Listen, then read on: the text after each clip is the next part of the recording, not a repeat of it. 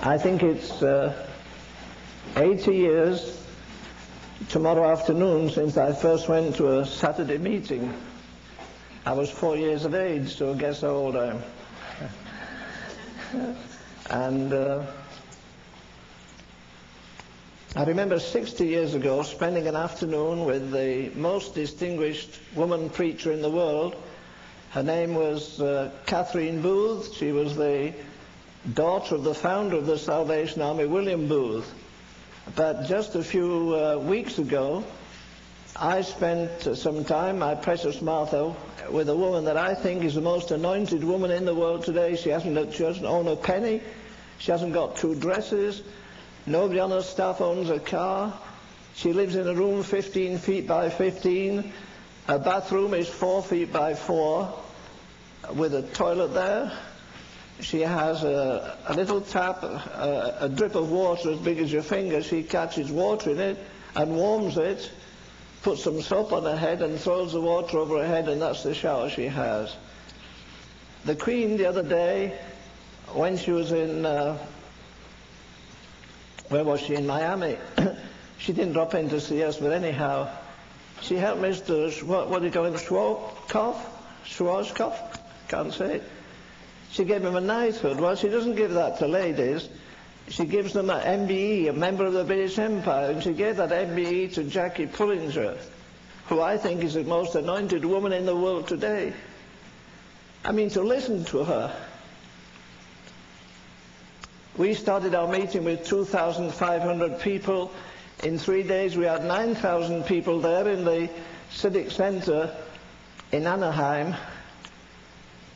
And she just reduced the whole place to tears and brokenness. There was no thunder and shouting and roaring and voting and all that business. But one thing amongst others that really stuck in my heart was this. She said there's only one place in the world where today they're having revival. Do you know where it is? It's in America. God's left America long ago. We $1 million crusades and nothing happens. We've had $1 million crusades for 25 years. You can't tell me one city that's had revival through them. We have 500 evangelists in America. We don't have one revivalist. Evangelists seek popularity. Prophets shun it. The thing was this. Well, she said, they're having revival in China, okay. And this is a country, remember, that Mr. Bush is trying to get us to link up with. And she says our young people, look at these young ladies here tonight, they go down the street, they go to a gospel meeting and disappear, and they haven't been seen since. The communists keep gathering up van loads of young people and take them away. They disappear. No politician is going to say that. I'd tell Mr. Bush if I got half a chance. But we want some cheap cotton or something from over there. We've nothing to take over there. In fact, some of the people over there say, don't bring us American evangelism. One man said recently, young Americans come over here, they're showy, they bring their guitars, they sing for 3 days, and back they go to America and live in luxury. But Jackie, you stayed with us. And she said, I'm looking at the walls. She said, a man came out of prison recently. He'd been there 27 years for preaching the gospel. And when he came out, his face was the color of the wall. He had been in solitary confinement for years. And people sent news ahead. He's coming back to his village. He didn't have a Bible under his arm. He didn't have a little cassette. He just walked down the village street, and the whole village came and repented. They knelt in the street and cried to God. There's a Christian. There's a man who for 26 years has been in prison. He's been beaten. He's been without food. He's been in solitary confinement, and yet the glory of God is on him. You see, we want to get the glory of God by coming to a meeting. She almost scorns those of us who go from meeting to meeting to meeting. I tell you, when I listened to that woman, I felt like, well, I had to follow her preaching, as a matter of fact. And I've never felt as, well, I always feel unworthy preaching anyhow, but to follow that amazing woman, I'll tell you how it happened. She was English, as you would imagine, and she said to a vicar in the Church of England, I'm tired of giving $1 for missions. I'm tired of stand up, sit down, say a prayer, do something. What shall I do? And off the cuff he said, get on a boat, and wherever it stops, get off and stay the rest of your life. She did that. 19 years of age, playing a classical oboe in the, what do you call it, the Philharmonic there. And little thinking that what that oboe was going to mean anyhow. Let me say this. She got on the boat. It stopped here, it stopped there, stopped at Singapore, stopped somewhere else. Then it stopped in Hong Kong, and she got off the boat. She was 19 years of age. She's still there at 44. She goes to the guttermost. Martha said to her in our house, Jackie, what's the most difficult thing you've had? She smiled so sweetly and she said, Martha, I'm a very public person. I love people, but I love quietness.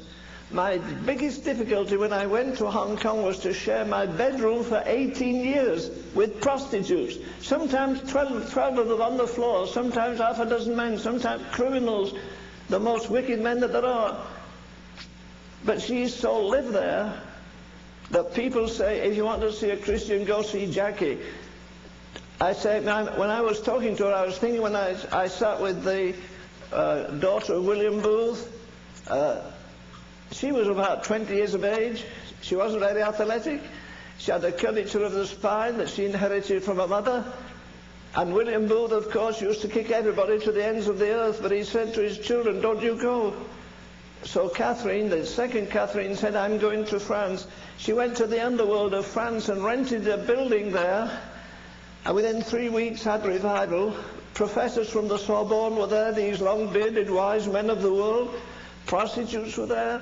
Men would come to the altar, take daggers out of the socks, take guns out of the socks, and kneel there and weep. And here these titled ladies of England left their stately homes.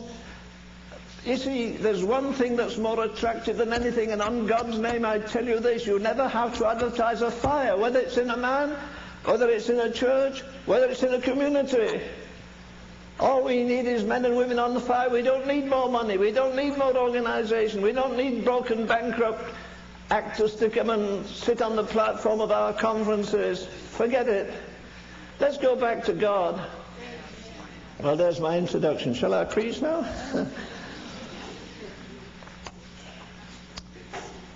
I could talk all night about Jackie, but I won't. Let me give you a text and do something with it from the second letter of Peter.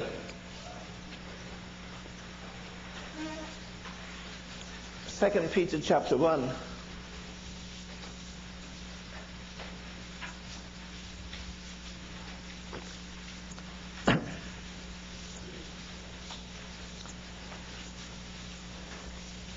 Have you got it now? I'm reading from the NIV, the Never Improved version, King James. King James, the Never Improved version, there it is, NIV. Oh, you just woke up, thank you. At least you're asleep, you're not asleep. Second letter of Peter, chapter 1, and verse 20. And knowing this first, that prophecy of the Scripture is of no private interpretation, for prophecy came not in the old time by the will of men, but holy men of God spake as they were moved by the Holy Ghost. Do you get that? What are prophets? Prophets are holy men. Prophets are lowly men. Prophets are lonely men. Prophets are direct. Prophets are daring. Prophets are difficult. In the last 2 years, I've traveled much of the country in conferences, up to 8,000 to 9,000 people, with some of the most famous so-called prophets in the world today. Then people say, do we have any prophets like Jeremiah? No, we don't. These are prophets of God. You see, the little church I went to in England, they taught what was very popular in England at the time. They used to make the difference and say this, and I've heard it on TV and you have years ago, the difference between the Holy Spirit in the Old Testament and the Holy Spirit in the New Testament. In the Old Testament he was with them, and in the New Testament he was in them. That's not true. Look at the first epistle of Peter and the first chapter. Verse 9, 1 Peter 1 verse 9, receiving the end of your faith, even the salvation of your souls, of which salvation the prophets have inquired, searched diligently, and prophesied of the grace that should be unto you, searching what manner of time the Spirit of Christ which was in them. The Spirit was in them. Then look for a moment at the 3rd chapter of Acts and verse 22.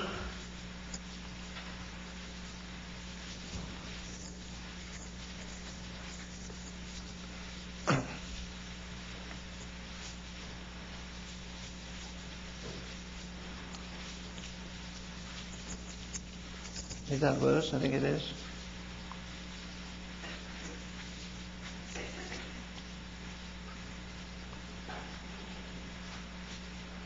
No, that's not the text I wanted.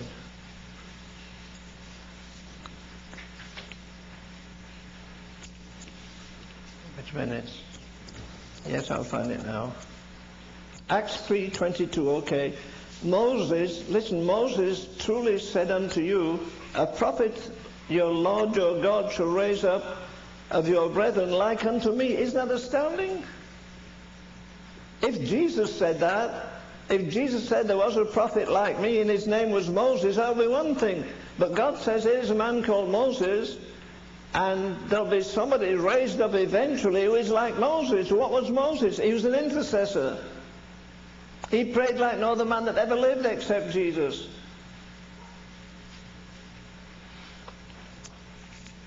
But let's go back again to that verse in 2 Peter 1. Holy men of God spake, did you get this? As they were moved by the Holy Ghost. Do you remember that story in Acts 26, is it 27? Where Paul was on a ship and there were 270 people on it, and the ship got in trouble, and they threw out the baggage, they threw out the lifeboat, they threw out everything they have. It's a type of the church that's in darkness and going into further darkness. We're going to throw everybody overboard. 3 years from now your money won't be worth a dime, not even the gold you've stashed away. We're going into the greatest tribulation the world has ever known, and the church isn't ready for it. And my prayer is the same as dear Joyce tonight. I mean, I should be in Hong Kong tonight, actually. I should go from Hong Kong to Taiwan, Taiwan to New Zealand, New Zealand to somewhere else. But I'm where God wants me, and that's all that matters to me tonight. To be here where God is, to say something, to share something which is superior important to you. God is looking for men and women full of faith and of the Holy Ghost. But it says that when they couldn't do anything with that ship, it says, well, we let her drive. That same word in the Greek is used here, moved by the Holy Ghost. How does the Holy Ghost move? Does it say in the beginning he moved over the face of the earth? There was darkness over the face of the earth. There was chaos, and out of chaos he brought cosmos. What about these men here? What did he do with men like Zechariah? What did he do with men like Elijah? What did he do with men like Isaiah? These were awesome men. You see, we've such a petty idea of the Holy Ghost. We don't know God. I'm going to speak either tomorrow night or Sunday morning, I don't know which, on a message God gave me. You see, I was taught as a little boy in England, and I got a lot of wisdom there. Man proposes, but God disposes. Now, last year I was ready to go to London to preach in the London Arena, 11,000 people a night. A friend of mine rented it for 168,000 for 4 days. We're going to have 3 meetings a day. And I anticipated going because people were coming from Australia, New Zealand, India. All the evangelical preachers of Europe were going to be there. And then suddenly I didn't feel well enough to go. So I said, well, I'm not going. But then I wanted to know, why did God not let me go? Because I don't go to a meeting and preach. I'm not on hire. I'm not a taxi cab. So I come here this weekend. It took me 3 months to prepare. If you give me $100,000, it won't pay me. It took me 6 months to prepare to go for 6 days, and then the Lord said no, so that's okay. So I waited on God, and He gave me this word: holy men of God spake as they were moved by the Holy Ghost. The other thing He gave me, which I'll share tomorrow night or Sunday morning, as it was in the days of Noah. Do you know this is the most critical crisis America or the world has ever been in? What does it say in the Bible? In the last days there'll be, what's the scripture you say, Martha?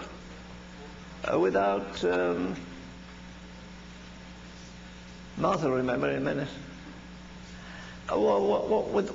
With no exits, without. Oh, perplexity. What's the scripture though?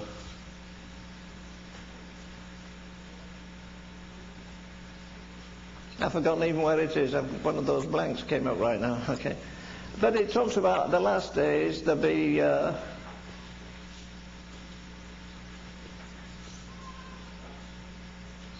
troubles in the world anyhow. With perplexities. In other words, there's no way out. There's no way out. Why in God's name are we bowing the knee to Gorbachev? He's the bloodiest man in the world.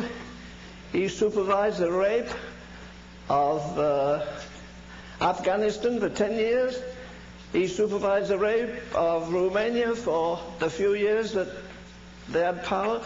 He was behind the terrible massacre in Tiananmen Square last year in China.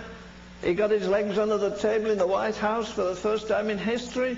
Right before him, all the homosexuals had a meal there. That's never happened in history. Going downhill, how much quicker can we go? There's only one answer to the situation in the world today, not just America but the world, and that's the Holy Ghost revival. If we don't do that, we'll have the biggest bloodshed in history. And so I trust you'll give attention to what God wants us to hear tonight.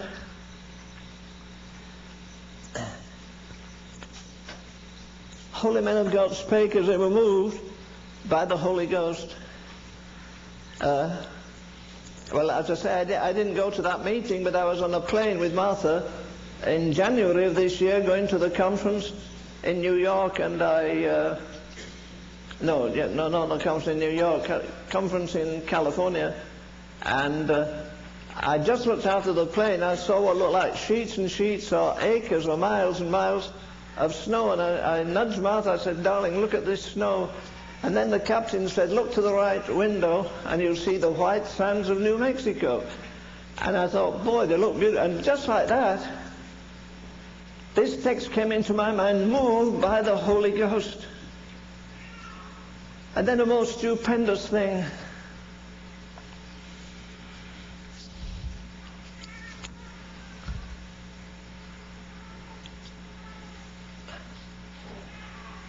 Look at the gospel recorded by Luke for a minute, will you?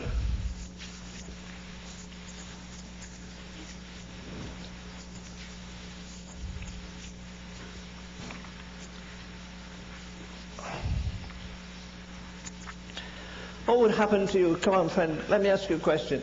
Supposing as you were getting ready this morning, packing your bag or putting gas in your car, an angel came and stood at the side of you and began to communicate. Would you ask for its visa? Would you say, are you really an angel? We're not used to seeing angels. Well, here it says in the first chapter of the Gospel recorded by St. Luke. Now look at verse 28. The angel came in unto her and said, Hail, thou art highly favored, the Lord is with thee. Isn't that something? An angel comes from heaven to tell a young woman, the Lord is with thee. But wait a minute. Look at verse 35. The Holy Ghost shall come upon thee. and the power of the highest shall overshadow thee. That holy thing which shall be born of thee shall be called the Son of God. Come on. How many times have you read that and it doesn't mean that much to you? This young woman wakes up in the morning, she's an ordinary woman. Her womb is empty. The Holy Ghost comes upon her, and at night time, her womb is filled with God. What do you think she felt like? She goes to her boyfriend and says, Joseph, I've got something to tell you, darling.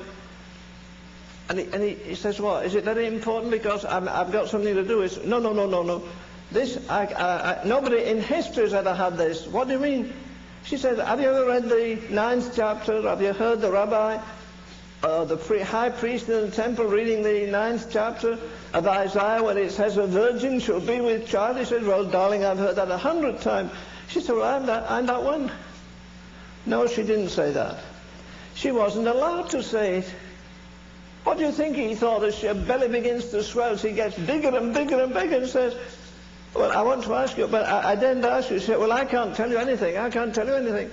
And then she goes from him and she has to tell the high priest. Can you imagine the gossip? Listen, do you think you can get the Holy Ghost to revolutionize your life and stay in the status quo? If you say you're in a meeting tonight and in the mercy of God he moves you and you say tomorrow, last night God moved on me in that meeting, it changed my life. Listen, there's only one proof of that. It changes your lifestyle. You can't store it in your mind because you get to know a bit more about the Holy Ghost than last meeting you were at. God didn't ask you to be a walking library. He asked you to be a God-filled personality. What do you think was in Jerusalem? Somebody says, hey, I want to tell you something. You won't believe this. You know, all these soldiers that camped round, and there were at that time, hundreds of soldiers camped round Jerusalem. And you know Mary, which Mary? There's 100 Marys go to the temple. You know, Holy Mary, you know, the one that always goes in the corner. She always prays with that woman 100 years of age, Hannah. Isn't that something? A woman went to church every day of her life for 80 years and never got tired. That Simeon went and prayed every day. All the old people go up in that corner. There's old Simeon with his long beard, living in his eyes. I'm not going to die till I see the salvation of God. You know, in the last 3 years, people have come from 7 different areas, nearly as many countries, to my office. And without knowing it, each of them have told me, you're Simeon, you're not going to die till revival comes. And that's great. I'm willing to hang around a couple more years. Just as long as Social Security doesn't run out.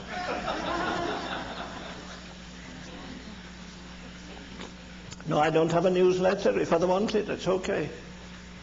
I'm trying to trust the Lord anyhow. Well, what's the news? Well, you know, my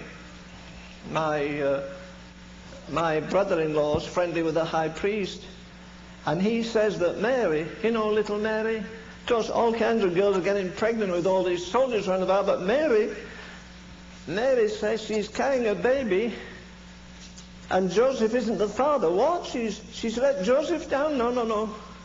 She just says, no man did this. I've had no meeting with a man at all. Well, she adds blasphemy to it. She says God did this. You get filled with the Holy Ghost, you lose a lot of your friends, and then you have to say God did this. That's not one way to get rid of your husband, by the way. But we don't think of that, do we?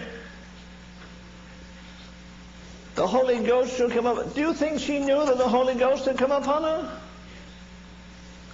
Do you think she got up next morning with her hands on her tummy and saying, the Christ of God is in me? I'm the only woman in history that would ever have this privilege. That's wonderful. Maybe she didn't sleep for a night or two. But the gossip is round town. Oh, Mary, I saw today, you know, she smiles and she's so gracious, and, you know, she acts as though she doesn't even know what's happening, and she's pregnant. A single girl like her. I've always told my daughter, I hope you'll be like Mary. Mary's been a role model. She's at every meeting that's spiritual. She never missed a feast of Passover or Tabernacles or anything else. And now she's in this mess. Boy, that gave the gossips a lot of stuff to talk about. And she looks back and says, well, how many times I've been in the temple and I've heard them read the 9th chapter of Isaiah, a virgin shall be with, but I couldn't believe it would be me. Supposing I say that there's another Jackie Pullinger here tonight, do you think so? Is God in the same business? He found a 19-year-old girl with a university degree from a middle-class family that today might be married with a bunch of children and living in a mansion in England, and she lives in the rottenest hellhole in the world. She doesn't go out till 11 o'clock at night. She goes down an alley, and at the end of the alley, 20 feet is where she sleeps. She goes down 10 feet, stamps her feet, claps her hands, so the rats won't get in the house when she opens the door. She has to drive them back. Then she goes out and she finds women. Can you imagine there are women in Hong Kong at 60 years of age that have prostituted for 45 years? Do you know who hates Jackie the most in Hong Kong? The professional missionaries. They want to soil their hands. She doesn't say everybody should be like me, but thank God there's a model there. Well, I'll tell you what happened. One night a bunch of guys came into a meeting place. They threw the chairs through the windows. They smashed the doors and tore the place up. They passed their dung off and picked it up and smeared it all over the walls. And then went out. And she came in to see the place rack and ruin, and all the chairs broken, all the sacrificial money spent, and the place is broken up, and human excrement on the wall, and it stunk like a skunk. All she did was wash it off. The men that did it had a sudden relapse, and they went back to one of the greatest bandits in the nation. They went to the den of the worst, rottenest, wicked men that murder and rape. It's their lifestyle. And they rob and do every damning thing they can do. And they went back and said to the chief, you know, we got in Jackie's place tonight and we feel bad now. We broke the place up. We broke all the chairs. We broke all the tables. We smashed the windows.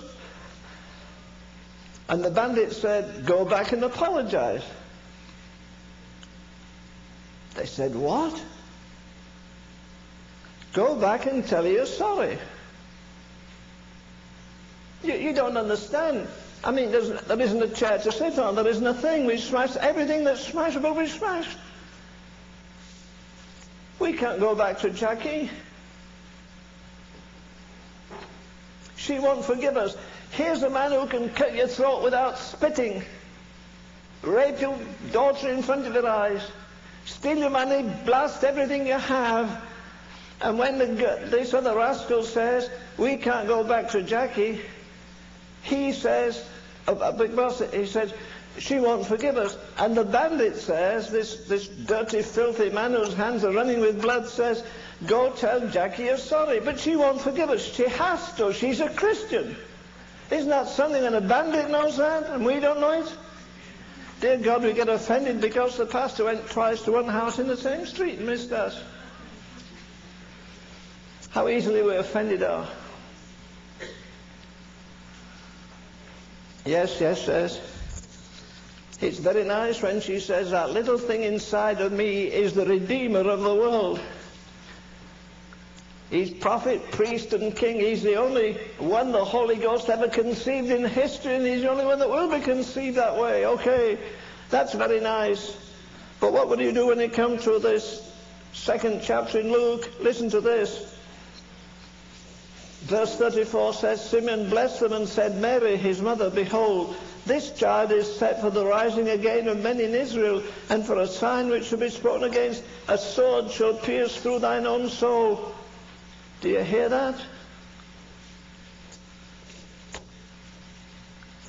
This woman who had heard over time and time again, she heard the high priest quoting the 9th chapter of Isaiah, but she'd also heard the high priest quote Isaiah 53.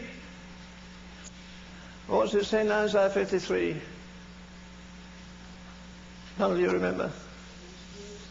Thank you. He was wounded for our transgression. He was bruised for our iniquities. She's bearing the man that's going to bear the sin of the world. She's going to see him on the cross naked. She's going to see a man that walks up and down penniless like precious Jackie does.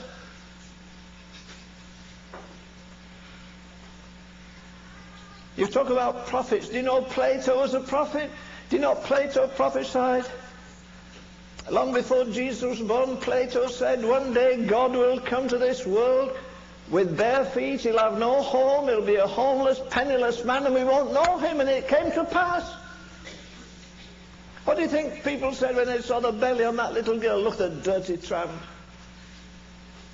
Messing around with the soldiers. She talks about holiness and gets pregnant. She talks about fasting, and there she is. She'll never bring that child. She's too small and everything. They said every damnable thing about her. What did she care? Listen, if you get filled with the Holy Ghost, you won't care a snap of the fingers about the opinion of people. Whether they like you or hate you, what difference does it make? In that big conference one day, 9,000 people, I said, let's sing a chorus. Maybe some of you know it. Jesus loves me, this I know. Do you know they went into ecstasy about it? They hadn't sung that since 50 years ago. The greatest thing you'll ever learn this side of eternity is Jesus loves me. The Apostle Paul said he loved me and gave himself for me. I don't care if he died for the world. I don't care if he died for the church. He loved me. A bloody man going down the road, my hands running with blood. And he transformed him and made him the greatest man of his day.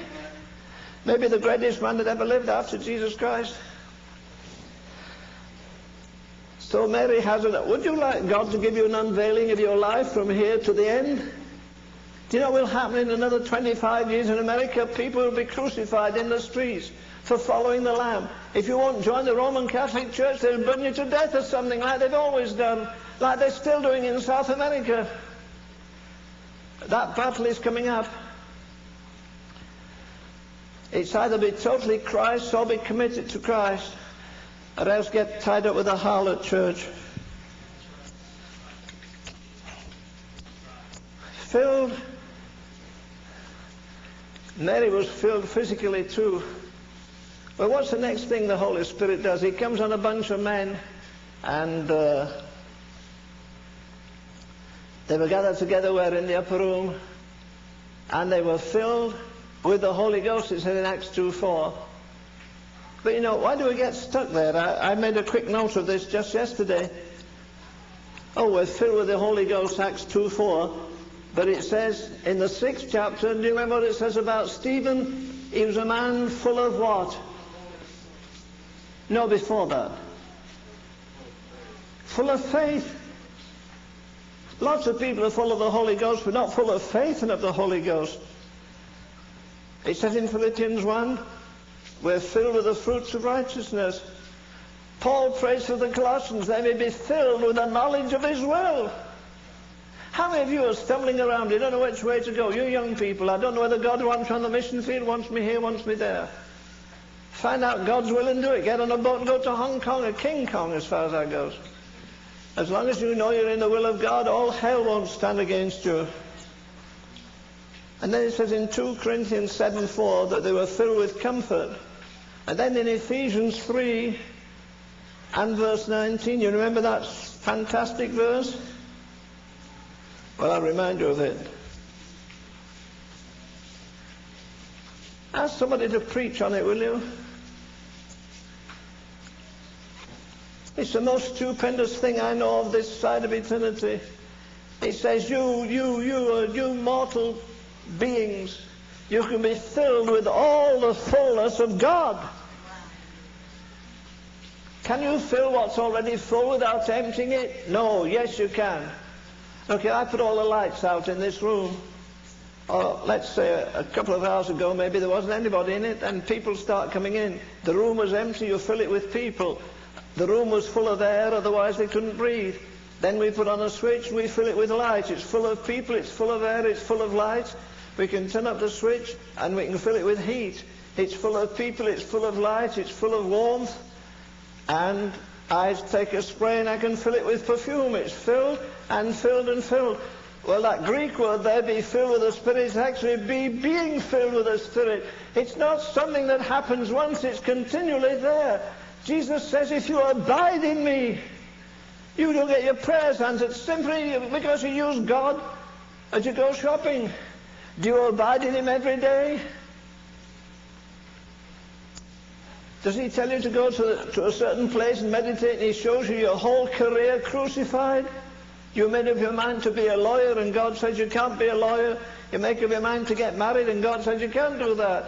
I went to a conference some years ago, walked up to the front, and there were about 800 college people there. And as I bowed in prayer, somebody just grabbed my knee, and I looked.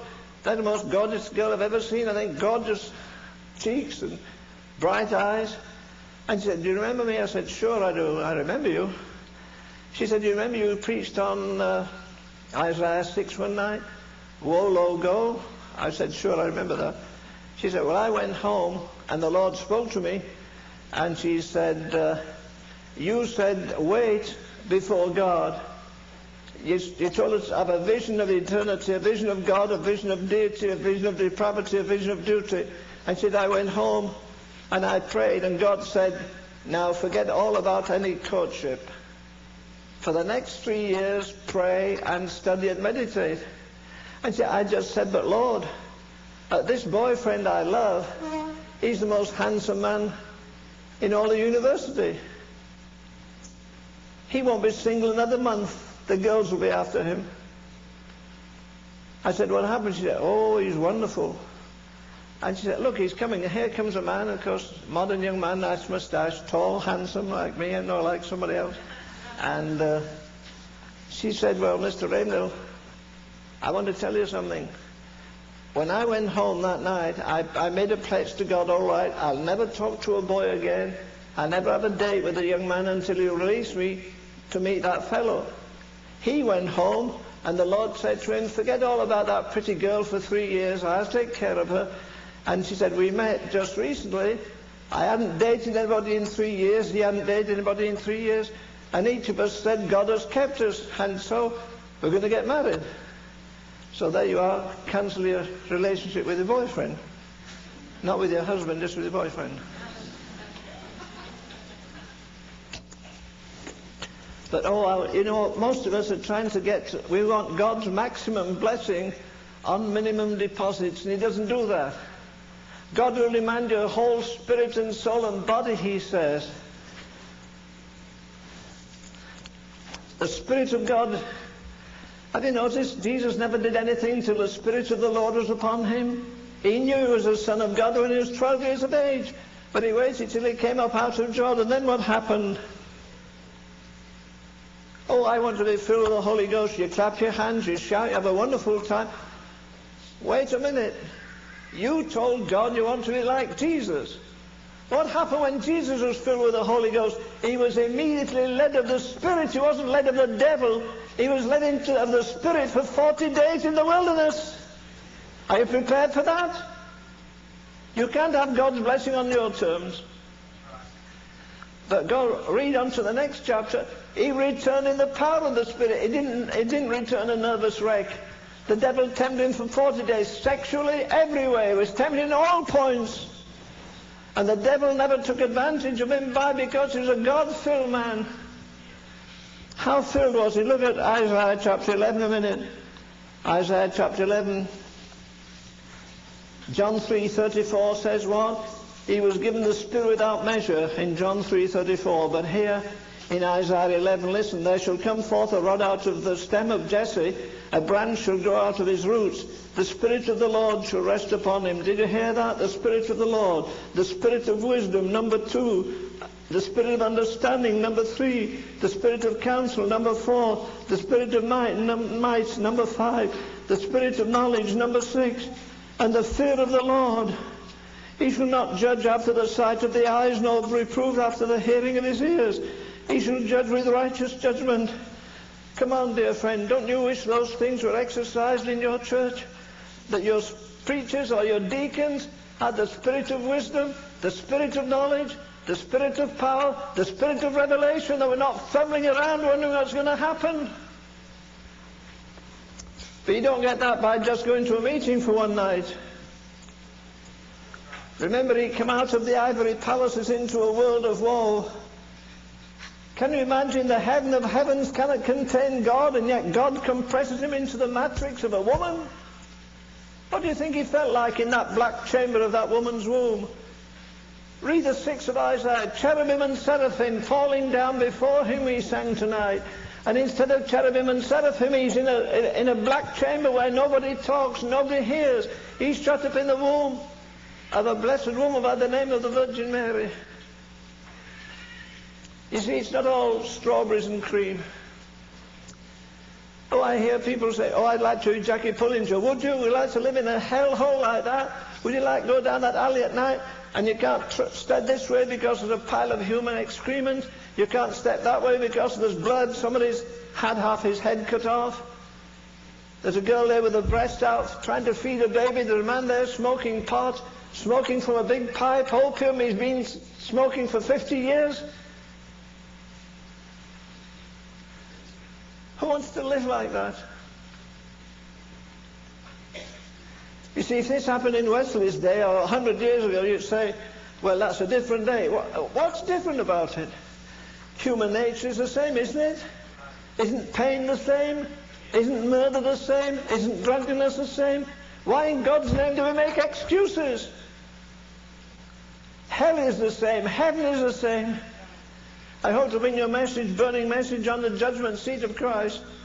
And it'll be very painful for me to deliver, it's true. But by the grace of God, I'm going to deliver that.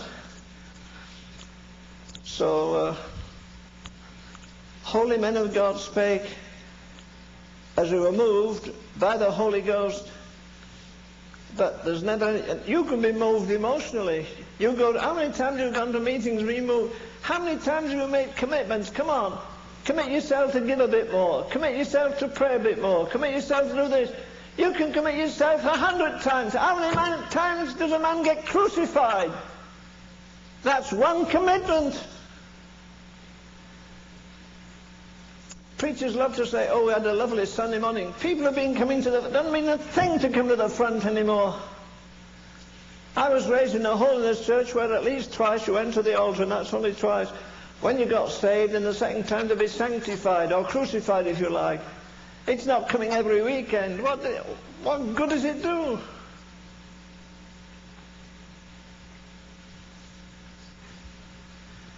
I remember preaching in a lovely church in London. I was preaching at the London Keswick, and one day I had to go over town to a place called Orange Grove. It's a typical church of England, very beautiful. It had stained glass windows and a lovely pulpit. And just before I went in the pulpit, one of the men in the church said, you know, we used to stand at this pulpit. When you grip the pulpit and put your feet down, just say to yourself, I'm standing in the place where Augustus Toplady stood. Remember, he wrote a hymn, Rock of Ages, cleft for me. So, boy, when I got in the pulpit, I put my feet down, I held that pulpit tight. And I was singing that one phrase in that hymn, be of sin the double cure. Do you know why we've had no revivals? There isn't an evangelist from Billy Graham downward that has a message with a double cure. Wesley says, I went here, I went there, I went to Manchester, I went to London, and I offered men Christ. We don't offer people Christ. We offer them forgiveness. We offer them peace. We offer them forgiveness. We offer them heaven, peace, pardon, and prosperity, the damnable teaching that we have. Oh, well, money is a proof that God is with you. Well, the mafia must be very happy. They must be the most blessed man in the world, the mafia. If that's a proof of blessing, the mafia are multimillionaires. I tell you before God, I don't covet the ministry of any man on God's earth right now. If I want to be like anybody, I want to be like Jackie. I said, I'm going to come to Hong Kong, I'm going to sweep the floor there. And one thing I'm going to do, nobody's ever... How many visitors do you have? Say, oh, we've millions, they come sightseeing. The BBC in England sent a whole crew and took pictures and showed it all over the TVs facing England, and England was shaken to the roots. And they didn't even go into the walled city, as it's called, where all the vice is. Of course, he didn't tell that whole story. But if ever I've seen a person who's consumed in God, it surely is Jackie. I said, Jackie, to me you're the living evidence of 1 Corinthians 13. Love that beareth all things, believeth all things. You've not only gone the 2nd mile, you've gone the 22nd mile. Everybody in Hong Kong knows she is to the evangelical world what Mother Teresa is to the Catholics. And Mother Teresa takes hold of, you were in, I don't know if you saw her in India, she goes and gets hold of dying people in the gutter. Jackie gets hold of people who are going to hell. But she doesn't get publicity. She's got that love that beareth all things, hopeth all things, endureth all things. She said one night, just as she was getting into bed, it was about 2 in the morning, the phone rang. Hello, hello, can I help you? Oh, Miss Jackie, I'm in very big trouble. Well, she says, you've seen pictures of these Chinese girls with such lovely faces, and this girl was a beauty amongst beauties. And she came to see Jackie before this, and Jackie says, darling, you're exceptionally beautiful. Now, I've been here 30-odd years now. I'll tell you what will happen. Some rich man in this town will come, and he'll give you jewels, he'll give you cars, he'll give you servants. He'll live like a good husband for a week, and then when he's had his sexual satisfaction, he'll turn you out. He won't want you. Oh, no. This man, he wears the nicest $1,000 suits. He wears the best jewels. He is the richest man maybe in Hong Kong, and he wants to marry me. So here she is at 2 o'clock in the morning. Jackie, this is so-and-so. Could you help me? She said, why? She said, my husband beat me up. I'm all bloody, my lips are swollen, I can't speak. And she said, he says, if I don't take him $1,500 by tomorrow night, he'll kill me, and I know he will. He's done that thing before. So, Jackie, there's nobody in Hong Kong I know has $1,500. And she said, darling, I don't have 15. But Miss Jackie, I mean, all the world knows about you. Well, I'm sorry, I don't have $15. Well, what can I do? Jackie said, I'll tell you what. What's the deadline? It's tomorrow night at 6 or whatever it was. She said, all right, don't worry. My God answers prayer. I don't have $15, but I'll get you $1,500 by tomorrow night. So she went to pray, and she said, Lord, what do I do? This girl will be killed. And the Lord said, she'll be killed tomorrow night between 6 and 7 unless you give her $1,500. What can I do? Well, you brought an oboe from England. She still plays in the Hong Kong Philharmonic to have access to them. Take your oboe, it's an antique. It's worth a lot of money. She goes in town, there's a man, he buys instruments, and he says, Jackie, what have you got? She said, I need money, and all I have is this oboe. Oh, he says, that's an antique. That's worth a lot of money, but, well, I can't really give you what you should have, Miss Jackie, but I will give you $1,500 for it. She said, well, thank you. And she took it to the girl, and the girl, of course, said, well, nobody does anything like that. They just give you tracts and saying, Jesus loves you, and they leave you.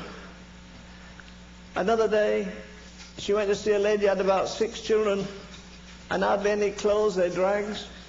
And the Lord said, well, you see those girls? She had 6 girls, and the mother, go to your wardrobe, and she'd have a little rail in my room, and somebody'd give me a bunch of clothes, new clothes, lovely ones. And she said, put your hand by the wall and reach out like that and close all those dresses in, and whatever dresses you have in that bunch, give them away.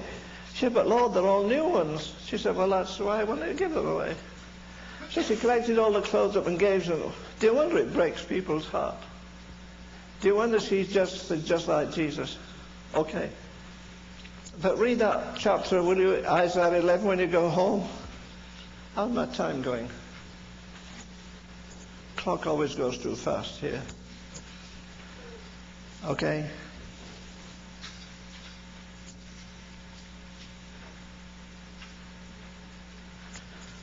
Holy men moved as they were moved by the Holy Ghost, spake as they were moved. If I didn't feel I had an anointing before I came here, and I don't wait till I get to here, I've been praying for weeks and weeks and weeks, and God's my witness of it. I go to bed at 9 at night. I went to bed at 10 o'clock Thursday night, had a good sleep, and I thought, well, I've had a wonderful night's sleep. Went in the front room, I went to bed at 10. I was refreshed, got up, and it was 11. So I go to bed at 9, get up at 12 or 1 or 2, wait on God, and ask for anointing for meetings like this. Whether you think I'm the best preacher in the world or the worst, I couldn't care a hill of beans. All I have to do is deliver my soul. Men moved as they were moved by the Holy Ghost. Listen, let me tell you, one of two things will happen if you get filled with the Holy Ghost. Either your prayer life will be revolutionized or something else will.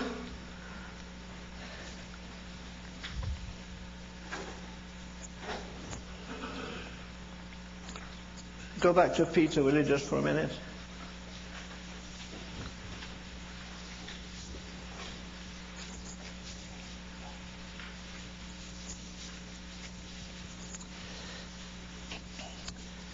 Would you like to be a preacher? Do you want to know the secret of preaching? Here it is in 1 Peter, the first chapter, verse 11, searching water, what manner of time the Spirit of Christ which is in them did signify, when it testified beforehand of the sufferings of Christ and the glory that should follow. Do you see that? The suffering and then the glory, okay? Unto them it was revealed, but not unto ourselves, unto themselves, but unto us they did minister to you by them that have preached the gospel unto you with the Holy Ghost sent down from heaven. Most preaching today is rhetoric and logic and historic stuff, but there's no true preaching unless the Holy Ghost is upon it. The Holy Ghost is creative. What do we say about Moses? Somebody like Moses. Let me just give you one glance of Moses. Here he is in the 32nd chapter of Exodus.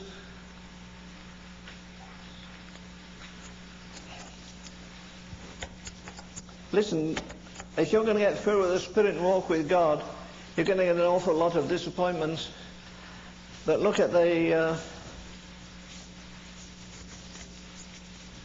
32nd chapter in Exodus. At the end of verse 5 says, tomorrow is the feast of the Lord. They rose up early on the morrow and offered burnt offerings and brought peace offerings. The people sat down to eat and drink and rose up to play. And the Lord said unto Moses, go down, for the people which thou hast brought out of Egypt have corrupted themselves. Can you imagine that? Moses is on the mountain having a revelation of God in fire, and the high priest is dancing round a golden calf with half-naked people, and he's the anointed of God. And verse 9 says, the Lord said unto Moses, I have seen this people, they are a stiff-necked people, now therefore let me alone. Did you ever hear anybody preach that? How many charismatic meetings have you been to? How many conferences? Did you ever hear a man stand up and say, God said? This is the Almighty God. He can do anything. He can create a world by spitting it off the end of his tongue if he likes. He can make a Moses out of a stone. And God says, let me alone. This is not God reaching down and take hold of Moses. It's Moses reaching up and taking hold of God. I'd love to pray like that. Until it says, God, let me alone. Don't intercede for America anymore. Why do you weep when other people laugh? Why do you fast when other people feed? Why do you live as near as you can on the poverty level, have a nice home, have a garage? It's turned into an office now. But as far as, do you remember some young people who used to go to Christ, what do they call them, Youth for Christ meetings? How many of you used to go to Youth for Christ meetings? Let me see. Oh, you're afraid to show your age. Okay. Do you remember a song that starts, worldly some things don't enter. I would be like Jesus is my song. In the home and in the throng, be like Jesus all day long. I would be like Jesus. Worldly fetters shan't enthrall me. But why did he watch TV so much? The biggest curse in America or the world is TV. Preaching with the Holy Ghost set down from heaven.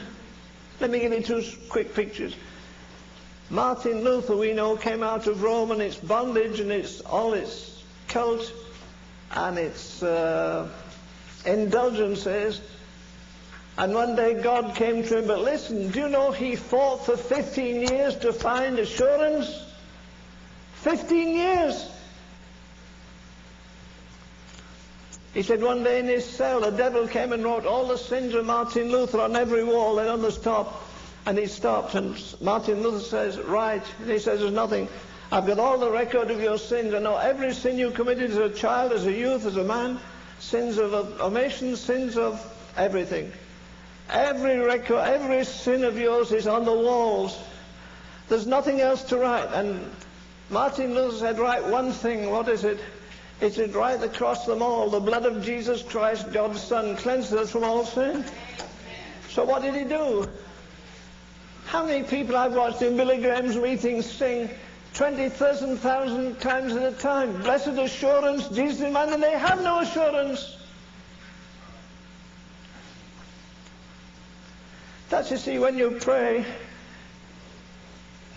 Do you remember, and I'll quote the scripture, I gave it. It's Romans 9, where Paul prays one of the most amazing prayers. I wish myself accursed.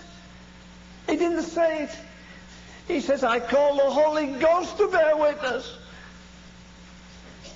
How many times do you pray and call the Holy Ghost to bear witness? You're not praying because other people pray. You're not praying because the pastor's there and he may be impressed with your prayer. I mean, are you as excited to pray alone as you are in a meeting? Do you clap your hands when you worship alone, or just do it publicly? I went to a meeting a while ago to preach. When I got there were 1,400 people there.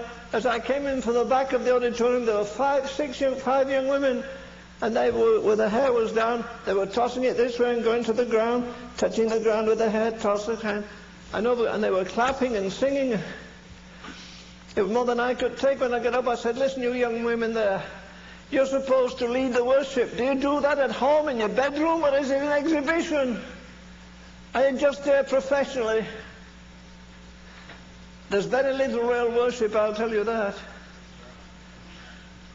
I believe the highest form of worship is silence. I can't even speak. I believe the highest form of prayer is speechless. Hannah prayed. She's barren and she's reproached. She prayed. Nobody heard her pray. Her lips moved. And even the man of God didn't understand her. Okay. So, I'm saying this. Martin Luther did not invent the doctrine of justification by faith. He rediscovered it and declared it to the world and shook the world. John Wesley did not invent the doctrine of entire sanctification. He rediscovered it and shook the world. We've had healing meetings. My God, what healing meetings. I preached a number of times in the Carnegie Hall in Pittsburgh. Miss Kuhlman preached on the Friday mornings, and I preached on the Tuesday nights. When she had a healing meeting, there wasn't a room. There was room to stand, that's all. The gallery was packed. When I preached on holiness Tuesday nights, hardly anybody in the gallery. They were all down here. So somebody said one day, why did you take Ravenhill on your staff? She didn't want me. I don't care about that. But you see, the same happened with Jesus. Give them loaves and fishes. They ran after him. But when he laid down the conditions, this is the way you enter. Blessed are the poor in spirit. Blessed are the meek. Who wants to go that way? Jesus, the man who said, my kingdom is not of this world, ended up on a cross, stark naked. Oh, the artists don't paint him like that. It's too humiliating, but that was the law. A man must be publicly exhibited there in nakedness, and everybody can curse him. You can throw urine on him. You can spit on him. He has no rights once he's on the cross. And that's the man who leads us into a kingdom. Well, let me tell you something. There's no other way into the kingdom but that way. You've got to sell all you have. You'll have to lose 100 friends. You'll have to stop feasting and do some fasting. These eyes of yours, your mascara won't be much good. The tears will come. and you'll be in trouble. The biggest danger you have is becoming more spiritual than your pastor. Isn't that usually the trouble? Oh boy, you can't be more spiritual than the pastor. Okay. Let Moses in the Spirit groan. I'm paraphrasing it now from the old Methodist hymn book. Let Moses in the Spirit groan. Down there people are worshipping the golden calf. They're dancing naked. The high priest is backslidden. The whole nation's gone whoring after strange gods. And only Moses has a revelation of God. He's been on the mountain and he lays hold of God for this people. And God says, Moses, let me alone. Listen to what God says. I'll read it quickly to you. And Moses besought God, verse 11, and the Lord said, and Moses besought the Lord his God and said, Lord, why doth thy wrath wax hot against thy people? Now look at verse 22, and Aaron said, let not the anger of my Lord wax hot. What do you mean? Because Moses had been in the presence of God and God was angry. And he taught holy anger. The man that teaches you that the Holy Ghost is only joy and he doesn't know a thing about the Holy Ghost. You'll get angry someday. I get angry. I'm angry now. How much longer do you think God's going to put up with the sin of America? I'll tell you some statistics in a few days, not just about vice. I'll tell you things that we have that no nation in history has ever had. For instance, just one. I checked so I wouldn't make a mistake. You've got some parts of the world like where Jackie says, I go into China and Brother Ravenhill, there isn't one Bible in a whole town. Do you know we have 600 million Bibles in America? Do you know we have 26 translations of the Bible in America? Do you know in America and Canada between them we have 450 Bible schools and 250 seminaries? Did Sodom and Gomorrah have a seminary?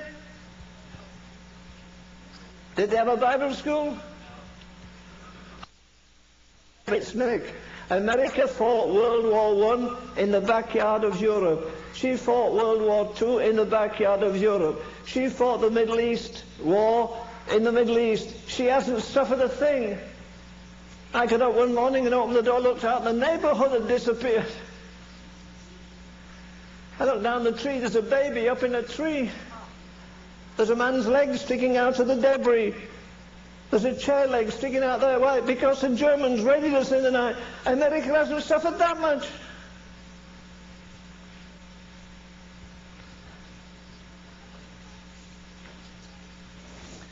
I'm trying to warn you that we're heading for trouble. Let me tell you this, dear friend. With all the churches and everything we have, God, G-O-D, is N-O-T, not on trial in this critical hour in history. God is not on trial, His church is on trial. And she doesn't have an answer to the problem. We're like Mother Hubbard, our cupboards are bare. Where is the supernatural? Do you think Jack isn't filled with God when a woman comes running down the street and kneels in front of her, and the woman's all pockmarked? She's prostituted 40 years, and she says tremblingly, Miss Jackie, please take the devil out of me. I'm full of the devil, and you're full of God. Will you please? And every day of her life almost she casts out demons. She doesn't even claim to be a Pentecostal. She does claim to be a Christian. I've got the greatest Pentecostal preacher in the world coming to see me in 3 days. I'm going to ask him a question. One of the greatest Pentecostal theologians came to see me. I have a stack of his books. And I said, I'm just reading the history of Azusa Street by Bartleman. And it says after the fly page, the first page, it says on the second page, there are 70 million Spirit-filled Pentecostals in the world today. And I said to him, listen, tell me this. Is this record true? Are there 70 million Spirit-filled Pentecostals? Oh no, Mr. Ravenhill. Bartleman wrote that 5 years ago. I said, well, what's the story now? And he said without blushing, he said, Mr. Ravenhill, there are 120 million charismatic and old-style Pentecostals in the world today. Well, he was near enough, dear lady, I could almost my finger in his hand, and I said, listen, tell me this. I know you've written stacks of books on theology. I know there are 120 Pentecostal churches in Dallas and nobody knows they're there. You admit, he said, no, there are not 70 million Pentecostals. I said, is a Pentecostal a man that's full of the Holy Ghost and speaks in tongues? Yes. He said, there are 120 million of them in the world. I almost knocked his head over, but I said, well, brother, tell me this, were there 120 million in the upper room?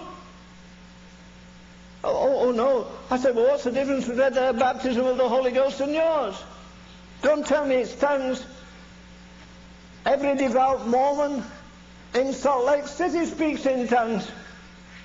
It's part of their religion. Spiritists speak in tongues. Who cares a hill of beans if you speak in tongues, if you're bad-tempered, if you're jealous, if you get the last ounce of money out of somebody, the last ounce of work out of somebody? Come on. We're 1,000,000 miles removed from apostolic Christianity. And it's not going to come back by big crowds. I don't think there's not 200 people here tonight. I doubt there's 120 maybe. But supposing God has his way in us. I'm not preaching to the absent people. I'd like Billy Graham to be here. I'd like Oral Roberts to be here. I'd like the Word of Faith guy to be here. They don't know a thing about the Holy Ghost. Every time he says a word, Bob Tilton says, thus saith the Lord. He's a liar from hell. He doesn't say that. One day he'll stand at judgment and say, oh, I preached a meeting a while ago. I mentioned some names. I mentioned Oral Roberts. I mentioned, what do you call him? Little fellow in Baton Rouge. And somebody said, Mr. Ravenhill, that's not love. I said, listen, I'll be watching you at the judgment seat. I said, you say it's not love. The greatest man that ever lived the life of love, they said, was John. But John didn't write 1 Corinthians 13. A bloody warrior wrote it, a man by the name of the Apostle Paul that pulled down strongholds. The greatest thing ever said of a man outside of Jesus Christ was said of the Apostle Paul. By who? By demons. When he cast out demons, the demon said, Jesus we know and Paul we know. Come on, are you known in hell? I don't care who knows me. I know people think I'm a fanatic. People say you're the last of the line. Your old friend Tozer's dead. What was the great Baptist? I've forgotten his name. He's died. But I'm not going to die yet, just to make you happy for sure. I'm going to hang around with him more. Isn't it something when demons say, Jesus we know and Paul we know? Come on, young preacher, are you ambitious to be known in hell? What's there going to be known anywhere else? You preach better than Billy Graham, you preach better than so-and-so, so what?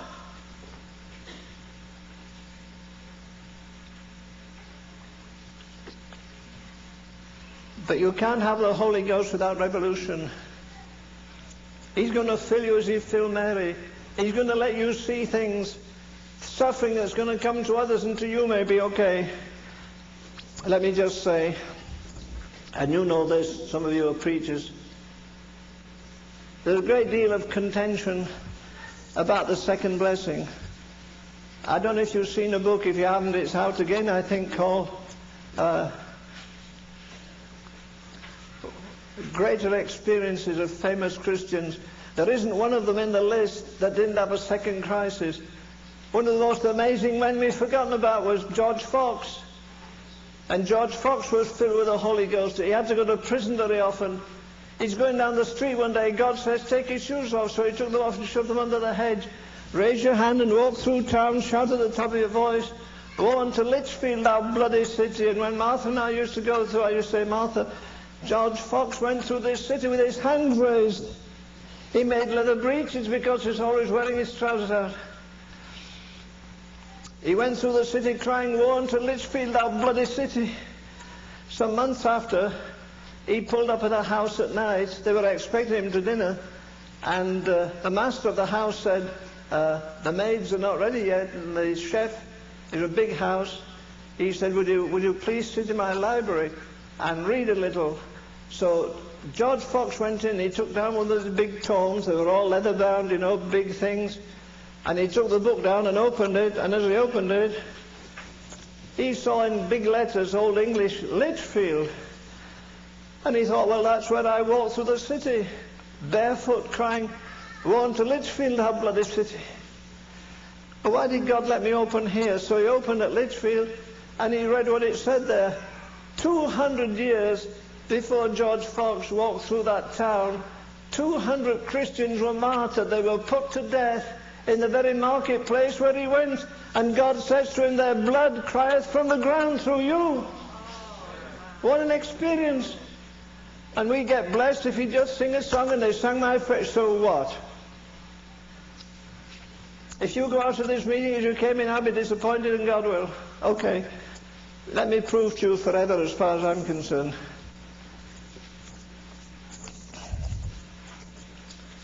Maybe tomorrow night we'll sing a hymn. I was going to sing it tonight, so don't have it before we start tomorrow night. Because he lives. You know that wonderful song? Isn't that great? Let's sing it. Because he lives, I can face tomorrow. Because he lives, all fear is gone. I know, he holds, and life is worth the living just because he lives. Oh, you can sing it again, you almost got it. Because sing it. I can face tomorrow because all fear is gone. I know he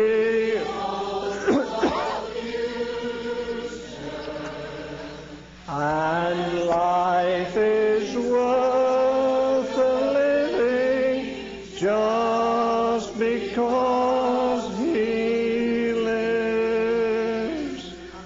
Do you know, I believe the most disappointing day in the life of Jesus, you see, when he led captivity captive and gave gifts unto men, the Holy Ghost has no gifts. The gifts were purchased by Jesus. The Holy Ghost disperses those gifts. Okay, Jesus rose from the dead. What did he do? He led captivity captive. He went into hell and declared its triumph over death and sin and the devil.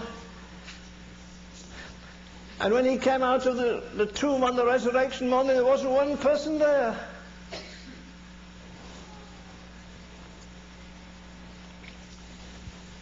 How many of you like opera? Do you remember Verdi's Aida? You don't remember it?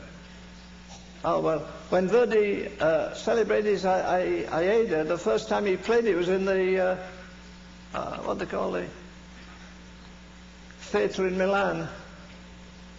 Anyhow, it's one of the biggest theatres in the world.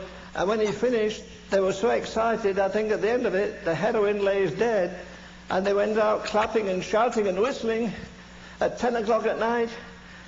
They unhitched the horses from his chariot, and men pushed his chariot down to the hotel, and they were still yelling at 4 o'clock in the morning, Verdi, Verdi, Verdi, Verdi, clapping, shouting, whistling for 5 hours. When Jesus rose from the dead, there wasn't a person there. Peter wasn't there. John wasn't there. It must have been disgusting for Jesus. The greatest triumph ever.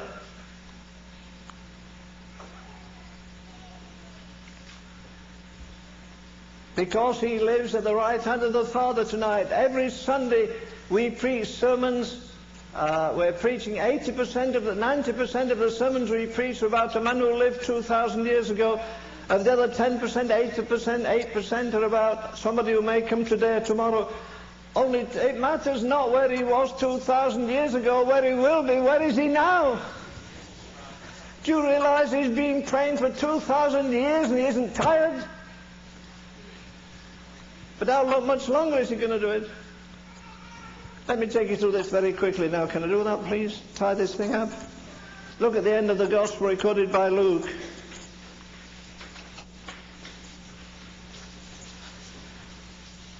Read verse 45. Then opened he their understanding, that they might understand the Scriptures. And he said, thus it is written, thus it is believed to suffer, that Christ must suffer and rise the third day, and that repentance and remission of sins shall be preached in his name among the nations. And ye are witnesses of it. And behold, listen now, I send you the promise of my Father, but tarry. Now in one breath he says go, in the other breath he says tarry. What had happened? They'd seen Jesus. They gave him a piece of honeycomb to eat. They had breakfast with him. They talked with him. They listened to him. They saw him. They touched him. Well, isn't that enough? Can't you go into all the world and preach the gospel? And somebody says, well, how do you know Jesus is alive? Because I gave him a piece of my honeycomb. Because I shook hands with him. Because I touched him. Because I heard him pray. No, that's not enough. That's number one miracle. The second is this. And he led them out as far as Bethany, and he lifted up his hands and blessed them. And they worshipped him and returned to Jerusalem with great joy and were continuing in the temple, leaping and praising God. Do you see that? The two most stupendous things. One, he's risen from the dead, and then while they're watching him, just as he reversed nature to come into the world without a father, he reverses the law of gravity, and he goes up. They'd seen him risen from the dead. They break bread with him, they had meat with him, they had honeycomb with him, and now they see him going up. Isn't that enough? Do you think 1,000 demons could say you never did talk to Jesus? You never did eat with him. But Jesus says you need more than some emotional stirring. You need the Holy Ghost. Well, listen, friend, if they needed the Holy Ghost, how much do I need it? Do you know that I think our evangelism today is very much like a man trying to swim up Niagara Falls with his boots on? What chance would he have? I get invitations all over the world. Some of them I'll go to, some I won't. I don't have price tags. They offer me $1,000 to preach for an hour. I've turned that down. To preach for half an hour. I'm not concerned about traveling here. Right now I could go to about 10 countries. I want to be where God wants me to be. Somewhere the fire of heaven is going to fall. People are going to go out totally transformed, without one desire to be known, without one desire to have an increase of anything. There's not a preacher in the world I envy. I'd like to go to Jackie's place. I may go this year. She begged me to go. I want to teach her staff, that's all. I want to sit with the staff. I want to talk with the poor people. I want to talk with young men who've been to prison 20 times. Girls who've been harlots, or women harlots for 40 years have been transformed by the power of God. There's a whole bunch of them. You can't show me a Bible school in America has them. Christ for the Nations doesn't have them. Oral Roberts doesn't have them. Oral Roberts says he's 4,000 kids full of the Holy Ghost. It's a lie from hell. He hasn't. How can you have 4,000 people full of the Holy Ghost? The city be the same.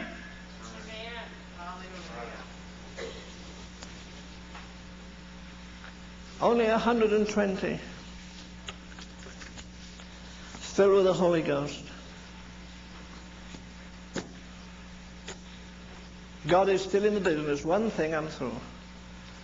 I preached in Louisville a while ago.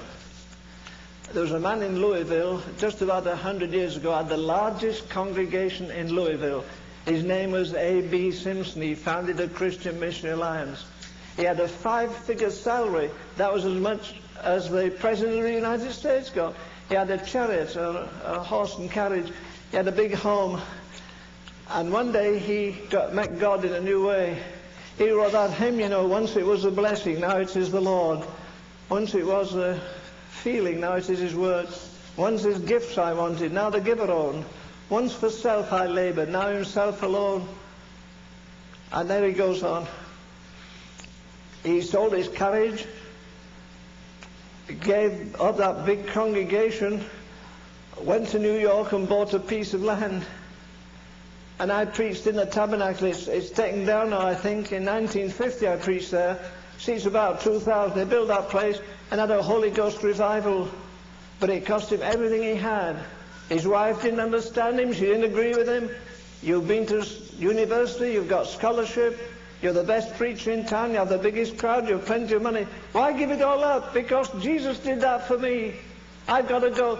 And as a result of that, now you have 1,200 missionaries all over the world through one man.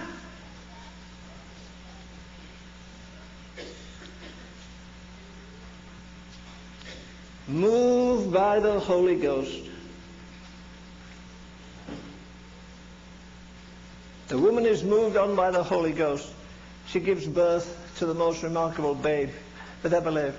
There's a bunch of men nervous in the upper room. No, they were not. What does it say? They waited in the upper room. They were filled with joy. They went, they said, he's risen and he's ascended to heaven and he's going to send us the Father's gift, the Holy Ghost. And they waited. What do you think they did each day? They said, well, we've been waiting 40 days, only 10 more to go. They knew how many days they had to wait. And it came down to the last day. How do you think they got up that morning? And then suddenly the Holy Ghost. But when the Holy Ghost came on Mary, she gave birth. When the Holy Ghost came on them, they gave birth. They went out. They turned the world upside down. They didn't have any financial backers. They didn't ask for offerings. When you've God, what did Charles Wesley said, thou, O Christ, art all I want. The only time you can say Christ is all I need is when Christ is all you have. How can you say Christ is all I need? You've $50,000 in the bank. When you know people are suffering.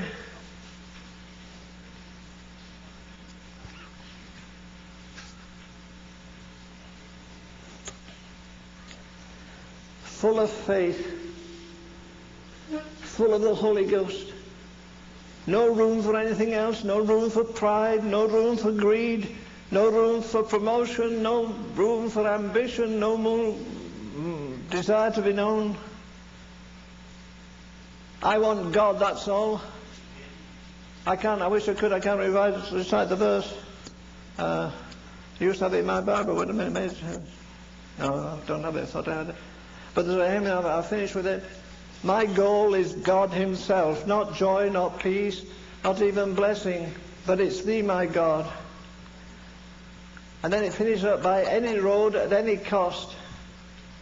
Are you prepared tonight? I'm not going to ask you to come here. You've come out. How many times have you been to the front and wept and groaned and committed this and committed that? Forget it.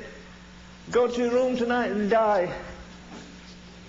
A wealthy preacher was at Jackie's not long ago.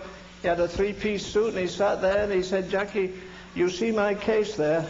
She said, yes. He said, I've got 10 lectures in there. I pastor one of the largest churches in America and I'll be here for a number of days. I'd like to teach you. I'd like to take your young men. I'll give them exactly the same teaching I've given for 10 weeks to our young preachers. 10 lectures on leadership. And she said, you see that? He said, of course, that's the door. She said, well, get through it. We don't want men to come and teach us leadership. We want you to teach us to die.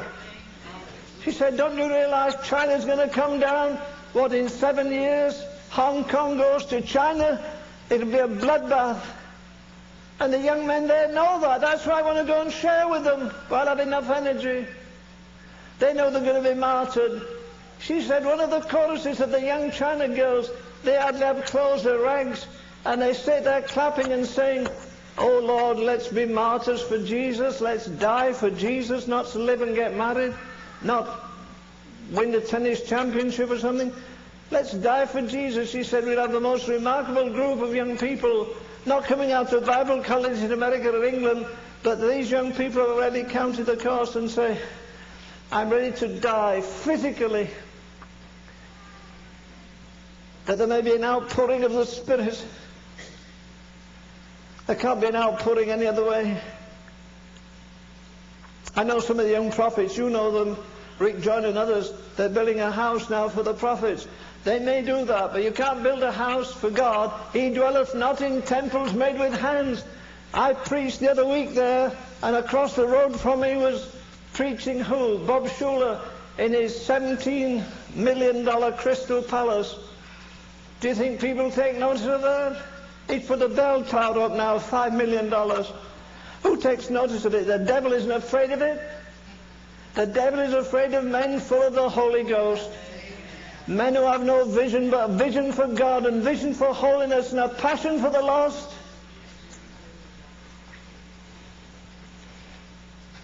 Two days ago we saw precious daughter-in-law go back to South America. She's one of the greatest women in the world today. She's another Jackie Pullins on another level. She's a school teacher. She speaks a number of languages. But she has revelation of God like nobody I know in this world. And her husband been battling it down where there's a mixture of voodooism and Catholicism in South America. She's a challenge for me every moment that I see her.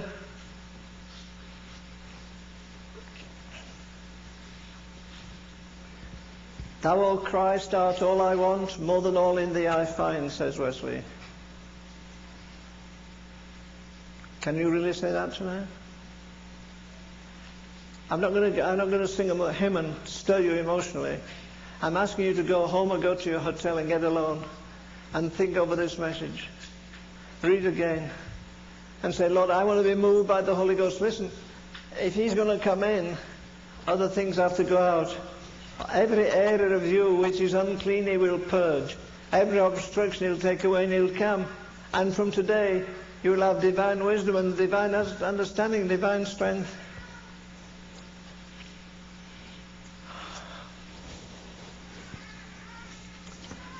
Father,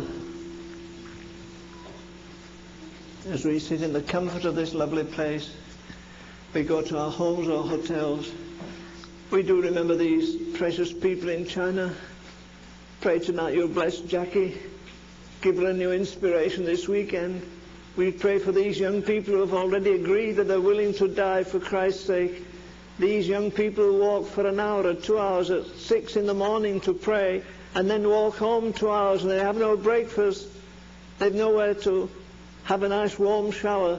They have to stand in the middle of a village and get a bucket of water for the rest of the day. Lord, here we are. We're drowning in our creature comforts. Oh God, give us an appetite greater than our appetite for food or appetite for fellowship. Keep your hand upon us. Bless these precious folk.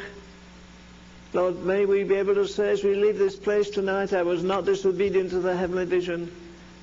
Give us a glorious day tomorrow. Rend the heavens and come down.